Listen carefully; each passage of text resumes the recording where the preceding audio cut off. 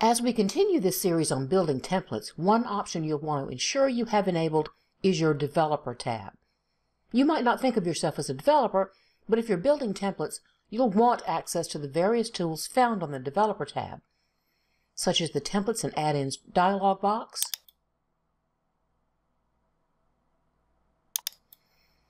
the various document controls, like content controls for text elements, drop-down boxes, date pickers, etc.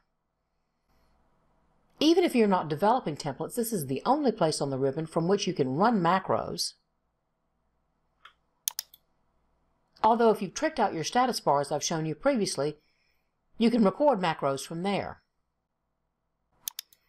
To enable your Developer tab, go to File,